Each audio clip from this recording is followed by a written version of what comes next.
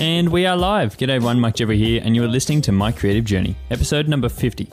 Well, we made it. Episode number 50. It was one of my goals for the end of last year. It was one of my goals for all of last year, really, was to hit episode 50 of this podcast. We didn't quite make it. We got to 49 at the end of last year, but very glad that we made it to 50 in the new year, the first episode of 2022. I think it's crazy that we're still here. We're still going a year later, a year strong since when I started this podcast a year ago to really document my journey as a creative person, as a person wanting to start in a creative field, in a new creative field for me, trying to transition into wedding photography, something that I'd been wanting to do for quite some time now. And to be able to make this podcast to document that journey was really something that I was proud to do. I was really excited to be able to get that story out there. And I'm glad, having a look back over the last 50 episodes of the story that I have been able to tell, I think it's been a really nice story. It's been something that a lot of people have really resonated with, and it's been amazing to hear so many new people listening to the podcast, so many people gaining inspiration from the podcast, heaps of different people sending me messages and just really saying how the podcast has helped them. And I think that is a real testament to what it is I'm trying to do here. I think that was really the aim from the start, because for me, there was not a lot of podcasts out there for me that I had that really showed that ground up experience, that showed from the start. And that was really one of the reasons why I wanted to start this, was because there was that little bit of a gap that I would have liked to have an insight on someone else as they were starting their own business, as they were trying to start a creative journey for themselves. So that was me trying to start it as we were moving along. It's often the story is told as you look back on these things, as you look back later in life and think about how it is you started your business, how it is you started your journey. But I really wanted to be able to document that as I went along and as I was going through these things in real time. So that has always been the goal for this podcast, and it's really amazing to see that we have made it to episode 50 here in the new year. I had a little bit of a break over the past couple of weeks, had a couple of weeks off, but glad to be back in now, glad to be back in releasing the first episode for the new year. It's always good to step away for a couple of weeks. I always really find it very beneficial. I don't think that I realize the importance of stepping away until I actually do take that break. I think you can often find yourself using a fair bit of momentum and really trying to push yourself through and really creating a lot of good stuff. But it's not until you take a step back that you can reflect on the things you have done and the things that have gone right and wrong. I think you can always be caught up on the highs as you're continuing along some sort of journey like that and some sort of progression in your business. You can often get caught up in the really high moments. So taking a step back can allow you to see some of the things that you may not have seen before and see some of the lows and some of the things that you may need to be changing in the new year. And I think that was really important for me. Important to take that bit of a refresh, important to take a step back to see what is important.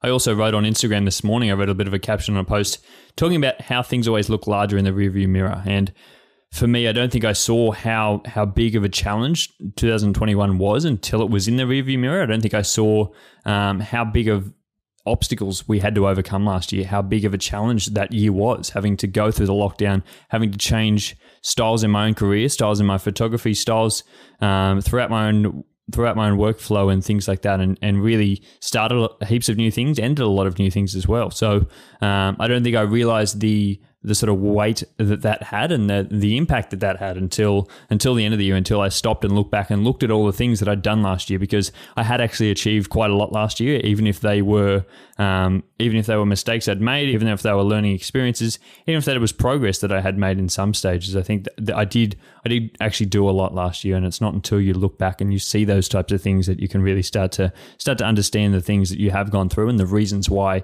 you need to be able to be taking those breaks.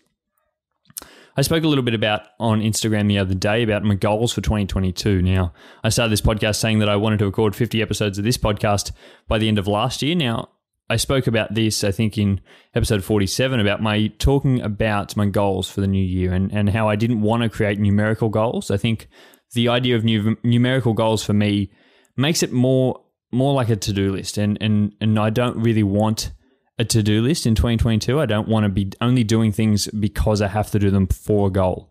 I want to be able to look at the type of lifestyle that I want to be leading and create habits and create routines around that and around the lifestyle that I want to be leading. So I want to be trying to do things because that is the type of person I am. I don't want to be trying to do them just because it's a goal I had set for myself, because we can often lose sight of the goal. We can get halfway through the year and be dragging ourselves through it just because it's a goal we'd set, even though our whole career, our whole journey has turned and has gone in a different direction. We're still dragging ourselves along by these old goals that we'd set way back at the start of the year. And it's crazy to me that we only reflect on these goals at the end of the year, because there are a lot of different stages where we can reflect on goals, we can reflect on achievements throughout the year and reflect on what it is we want to be doing, and making sure we're giving ourselves that time to stop and look back to continue on the direction that we want to be headed on. Because if we're never taking our eyes off the road, we can never be seeing what direction we're headed in. So we need to be making sure that we're headed clear down the path that we really want to be going on. And for me, that was one of the reasons why I wanted to set these sort of lifestyle goals for 2022. I wanted to make sure that I was clear on the purpose of the goal. If you're not clear on why you're actually making a goal, then the goal itself is irrelevant. We need to be making sure that we're setting goals because these are things that we want to achieve in life. This is the type of person who we would like to become. If not, it's the type of person that we already are, but we just have to try and prove it to ourselves. And if through that goal that allows you to prove it to yourself, I think that's very important. I've had a lot of different things over the past couple of years that I've been trying to implement in my life to become some sort of person. And by pushing myself down by making it a goal and making it a to-do list item, I think has sort of turned me away from the idea. I've wanted to be able to read more books because I enjoy the act of reading, but through struggling and trying to hit a goal, trying to hit a numerical value, has sort of pushed me away from actually reading and trying to take the time to read, because it can seem more like a chore. It can seem more like a task on a to-do list that I have to do. Whereas if I consider myself someone who reads, if I consider myself someone who enjoys the act of reading, then reading itself shouldn't be such a chore. Reading itself then becomes something that I enjoy having to do or enjoy being able to do. And if I have the time, maybe that is something I should think about trying to do. So repositioning that and sort of making sure that I'm clear on the purpose of the goal, but also making sure that these are things that I actually want to do. These are things that I actually want to change in my own lifestyle, and that the purpose behind the goal is to make me the person who I want to become. And I think that has really led me to a lot of reflections. It's led me to the actual episode that we're going to be talking about today. I'm going to speak on that in a little bit, but it's led me to a few things in thinking about in my own business and thinking about different things that I would like to become. I think last year I really had an idea of what I wanted to do, but I think I'm a lot more clear on it. I really want to dig deep into wedding photography and really put my heart and soul into that and put 100% into that. Really try and go as hard as I possibly can at it, because it's been something that's been really rewarding to me over the past few months, and I've really enjoyed where I've been able to get with it and where it's been able to take me, and the journeys and the things that I've been able to capture, and that has been really nice. So really being able to look to throw myself in there this year and thinking about that in terms of a goal, and thinking about if I am a wedding photographer, what would a wedding photographer do? And so orientating my goals around that and around the types of things that I think other people who are wedding photographers would do. So not compromising on some things and making sure that these tasks are things that I would normally do as a wedding photographer. So therefore I have to do these types of things, and considering when those questions do arise of is this a task I need to do? Is this something that a wedding photographer would do? It makes the answer a lot easier, I think, if I break it down into that. If the only goal I have for the year is to shoot 10 or 20 weddings, then that goal is in isolation, really, because everything else in the spectrum then opens up, and I then have to ask myself these questions every single time of every other task that I do in day-to-day life, because I can still work towards that goal while having other things. Whereas if my main goal is to be a wedding photographer, then everything that I do in my day-to-day life, everything I do in my work comes back on that question of, is this headed in the direction of making me a better wedding photographer? And if the answer is no, well, maybe it's not something I should put so much time into. Maybe it's not something that is really applicable in my day-to-day work. The other thing that really came about over the break is thinking about how I've positioned myself in my business. I talk a lot about being a wedding photographer, but I think if you ask a lot of people, and if you ask people who have been following my business for quite some time, they may not know that I am a wedding photographer. They may not know that it's something I do. They may not even know it's something I do full time. They may just think it's something I do on the side. And I think repositioning that and sort of making that front and center of my business. And so I've been considering a lot of different things over the past couple of weeks. I've been considering quite a few things, to be honest. And one of the big things that I'm really considering is changing my business name. Now, this has been something that I've been thinking about probably for the last month or so, and it may be implemented in the next couple of months. So you may see this But you've heard it here first that I may be changing something about that because I want it to invoke more of the wedding photography vibes, and I really want to stand that business apart. Stand it apart from the other things that I have been doing. As you guys know, I do a lot of landscape photography as well. I also have this podcast. I have heaps of other creative endeavors, and I want to make sure that they're standing apart from each other. I don't want to confuse people. I don't want to confuse the message. I don't want to confuse the branding and the things that I'm trying to do. So that is something that I'm really considering in the new year, and it is really one of the big goals for me in this year is to become a full-time wedding photographer. So that is really going to head in that direction and be able to take that business in the right direction. Speaking about wedding photography, I actually shot a wedding a few weeks ago, and you may have seen this on Instagram. You may have seen that all of a sudden I was out shooting a wedding between Christmas and New Year. Now, this happened fairly spur of the moment. I got a message off a friend a week before the actual wedding, and they said that they were looking for a photographer for a friend who was getting married in Sydney between Christmas and New Year, and they were just having a small wedding ceremony, and they just wanted a photographer there. They'd already had one, but they had to cancel due to COVID and things like that and restrictions, and weren't able to have anyone else there. And they were asking me if I was available, and I said, yeah, for sure. I actually happened to be in Sydney on that day, so it really worked out for me really well that I had to be there. The only problem was that I didn't have any of my equipment with me. I'd already gone away for Christmas, so I was back home for Christmas, and they asked me if I could be there on that day, and I said I could. Of course I said I could, because that's an opportunity that I can't really pass up, and I'd love to be there photographing any weddings that I possibly can, and to think that they were going to go without a photographer was just crazy to me. So I knew that I had to be there. And so I made sure that I was there on that day. I made sure that I could get there. I went and hired some equipment, went and hired some gear, because I knew that it was more important to be there than to be able to think about all those different things. I didn't want to pass that on to them and say, oh no, I can't be there because I don't have all my equipment.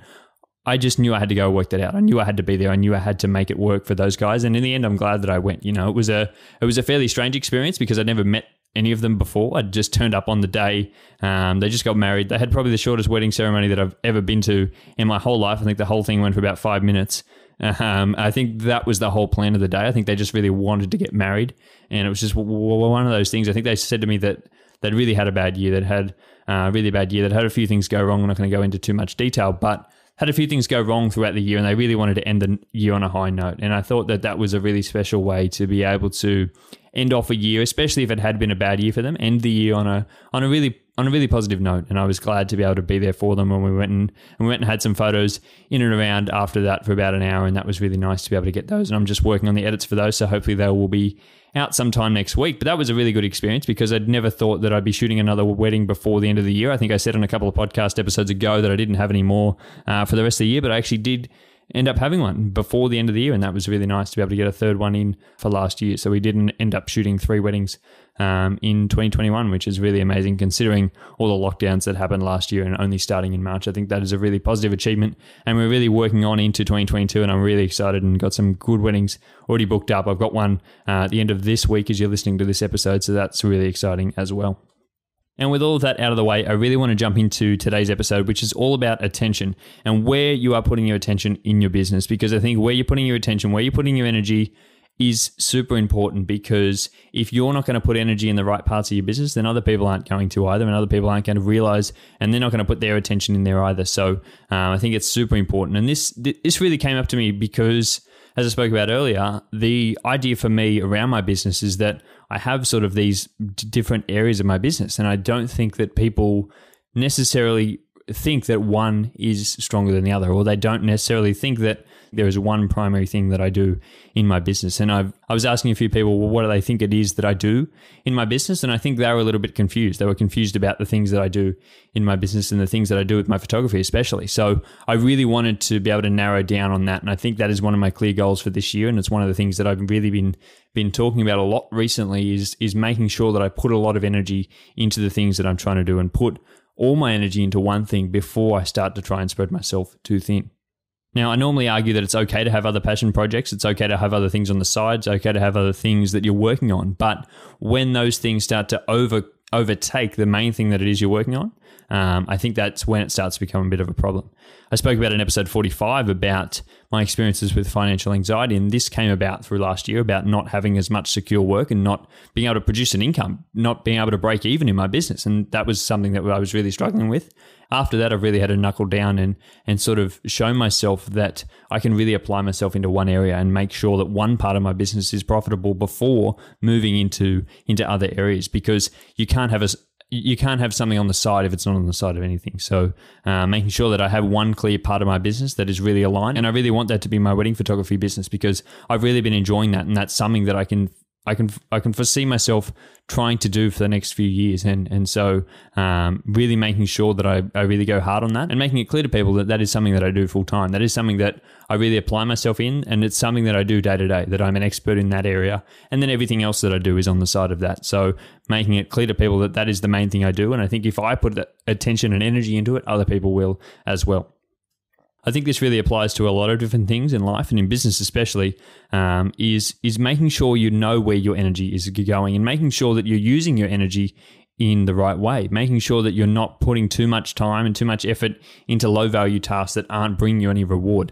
You know, we can talk about the Pareto principle, the 80-20 principle of 80% of your outputs come from 20% of your inputs. And that's super important because most of the time it's true. Most of the time you can think about a lot of different things in your business or a lot of different things in your own life that 80% of the outcomes depends on how you want to define outcomes. Depends if that's income, if that's eyes on, if that's views, if that's, if that's inquiries. I don't care how you define it, but 80% of those outputs can come from probably 20% of the inputs that you put into a particular thing.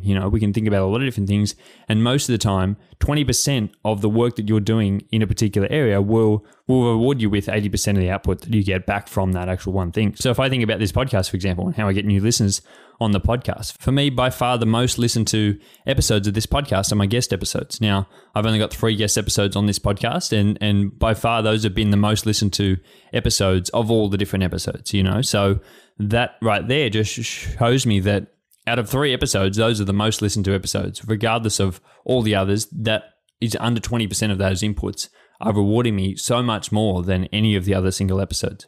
And yes, overall, they might be a little bit more effort to produce, but in terms of the podcast, I've only produced 3 of them. So I'm probably not putting that much effort in comparatively to the whole podcast and the whole amount of episodes that I've recorded. So that is something that is really yielding me a lot of success from just a few episodes.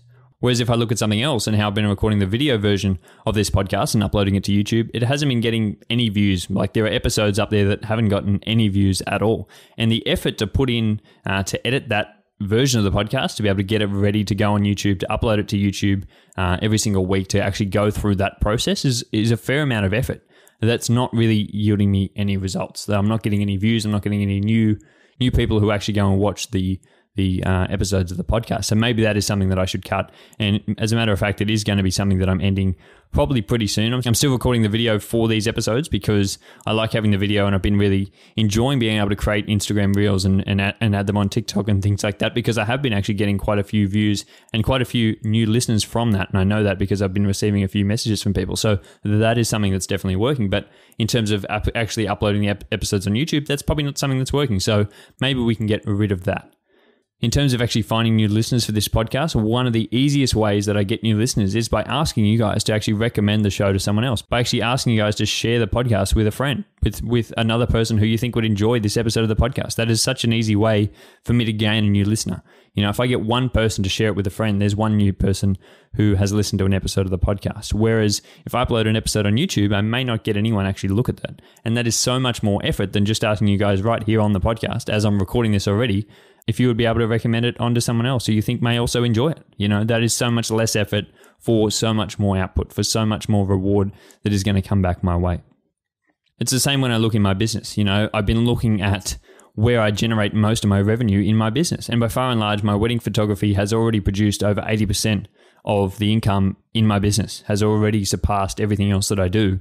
And that's just in the past few months, So it's not always about income, and I don't really want to talk about that because I'm a strong advocate on being able to do things that you really enjoy and being able to produce a business around that. But I really enjoy this wedding photography as well, and that's been something that I've really been enjoying over the past few months, and it's something that I find hard in the fact that I'm not transitioning into this just to make more money, but I actually do enjoy it, and I wanted to make sure, and I think that's one of the things that I was hesitant to really dive into it early, was to make sure that I really enjoyed it. I didn't want to go 100% in case I didn't enjoy it, in case it was something that I just turned up and actually hated every single week. But over the past couple of months, I've really found that I'm enjoying it more and more. So it's something that I want to be able to continue to do. And if it's producing me more of an income to make my business sustainable, well, that's great as well. And that's something that I probably should be putting more time and effort into. Now, I'm still going to continue to do my landscape photography, but as it turned out, as it was at the end of last year, I was probably putting over 80% of my input, 80% of my energy and effort was going into my landscape photography to produce me not much input at all. You know, I shot that impromptu wedding the end of last week, and that made me more income than selling all my calendars for the last 2 years combined. Now, to think about the effort that I put into those sets of calendars for the last couple of years is crazy to think that I made more money in an afternoon than I did producing those for the last 2 years or 3 years. Yes, it's about I enjoy being able to create those calendars, but at the end of the day, I need to make my business sustainable. And that's one of the big things for this year. And for me personally, is making sure that I'm still in business by the end of the year. I can't be in business if I'm not making any money. So making sure that I'm putting effort and putting inputs into things that are actually making me a profit, that are going to allow me to be in business, that allow me to then do those things at the end of the year, like make my calendars for next year, because I'm not struggling to make any more money by the end of the year, that I have time to go and do those things that I really enjoy. So I need to be making sure that energy is going in to be able to be sustainable in my business. It was at a stage there last year, I think at the end of last year, where it was almost like I was running 3 different side hustles, you know, and none of them really were any more important than the other one. And you couldn't say that one of them was getting more energy than the other. There was no real priority in any of them. And depending on who you asked, they would give you a different answer on the things that I actually did. So I want to make sure that I'm not just having 3 different side hustles this year. And you can't have a side hustle that isn't on the side of anything, because I didn't really have anything as my main thing last year. So I really want to make sure that I'm putting all my effort into one thing this year, and then being able to have things on the side, being able to do things that I enjoy a little bit more on the side and not putting as much effort into them. But as a result, I won't be as stressed to be able to do them, because I know that if I put more energy into my wedding photography business, that it will reward me with more income and more sustainability in my business. And at the end of the day, that results in me having less stress, me not being stressed about my finances, me not being stressed about what it is that I have to go and do to be able to make more money towards the end of the year, because I haven't got enough money to be able to pay my bills. You know, if I'm able to be sustainable in my business, then it comes to a point where I can work on other things on the side. I can work on things that I enjoy. I can have those passion projects that I really enjoy being able to do, but not putting 100% of my energy into those when I'm not putting any energy into my main things in my business. I think in 2022, you're going to see me put a lot more energy into things like my wedding photography Instagram account, on my website as well, curating that, making sure that I'm up to date, really making sure the blog posts on there are up to date, being more active with my marketing material. These are things that I was really slack on towards the end of last year. These are things that probably should come along with someone who is a wedding photographer. If I classify myself, if I go back to the start of the episode when I said that I was a wedding photographer, those are things that I probably should be trying to do. You know, those are main things. Those are things that are primary things that I have to do first in order to do other things. Remember that money flows where the attention goes. That old saying that where you put your attention is where the money is going to go. Where people can see you turning up, where people can see you being consistent, is where they're going to think, well, this person's really in it for the long run. This person's in it. They're an experienced person in this, and they're actually making stuff that I really enjoy. So I'm going to go inquire with them. I'm going to go and try and get work from them because I really like what it is they do. And I can see that they have so much passion and so much energy in this one thing. If you put all your attention in that one thing in business, I think a lot of people will be gravitated towards you and you will naturally bring people in. So that is something that I'm going to be trying to be doing through the course of this year is trying to make sure that I'm strong on that one thing that it is that I do. I really think I had to sit back and question why I hadn't done this before, why this wasn't something that I jumped into before. And as I said, I think that one of the things was that I wasn't quite sure whether this was what I wanted to do.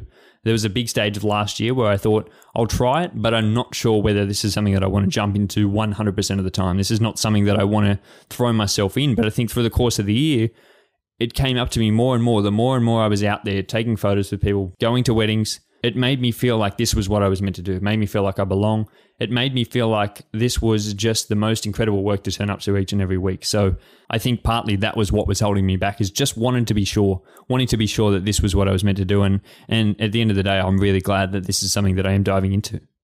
I think also holding me back was something that I was scared that it wasn't going to work out financially for me. You know, I didn't think there was any money in it. I didn't think that it was something that would be able to be profitable. I didn't think that I would be able to get any inquiries. I thought, why would anyone want to inquire with me? And with that sort of mindset, you're probably not going to get many inquiries at all. So having to have a big adjustment on yourself and having to think about your own mindset in that, having to think about there is a lot of work out there. There's a lot of people who will be interested in your services. If you put effort into it, other people will put effort into you as well. And I think at the end, I was probably scared of the hard work. This is not going to be easy. It's not going to be easy to turn up every single day. It's not going to be easy to turn up every single week, to put all of your energy into one thing, to put all your eggs in one basket and throw yourself into one thing. But I think at the end of the year, I think I'll look back on this year and say, I'm glad that I threw myself in. It'll either really work or it really will end up really bad for me, and either way, I think that's a success. Either way, I've worked it out. Either way, I've realized what it is that I need to do, because if it all doesn't work for me, then at least I know. At least I've tried it, and at least I've given it my 100%. I don't think that's ever going to be the case. I don't think you can throw yourself in and nothing's ever going to happen from it. But I know that if I only give it 50%, then I'm not going to get anywhere. I can guarantee that. I can guarantee that if I only put 50% into this, that it's never going to get me anywhere. So I've got to put at least 100% and at least try. And that is one of the things, even if it's hard, I know it's going to be worth it in the long run. I know that the energy and the attention needs to go into one thing before I can start trying to do all these different other things. So that is where I'm going to leave today's episode, guys. I hope you really did enjoy this. A little bit about me speaking about where I'm headed for this next year, and I've really been enjoying this. I hope you guys enjoyed this episode of the podcast. As I said before, if you appreciated this episode, if you enjoy any of my episodes, I would really appreciate it if you would share this episode with someone else who you think may also enjoy this podcast. I've been getting a lot of new listeners recently, and I really appreciate having anyone here, anyone who's starting on their own creative journey, anyone who is taking those first few steps. I think it's so important to be able to hear from other different people. So I really appreciate you guys turning up here every single week. And if you have been enjoying the podcast, I would love it if you would consider leaving me a rating or a review on your podcast app of choice. If you're listening on Spotify, you can now leave a rating over there. So if you're on the Spotify app now listening, you can head to My Creative Journey Podcast, the Spotify page there, and leave a rating straight on the page. I would really appreciate that, and it really helps to get it out to other new listeners of the podcast. And exactly the same on Apple Podcasts, you can leave a rating and review over there, and I would really much appreciate that. But until next week, guys, I hope you all have a great week, and I will speak to you all again next Monday. Bye.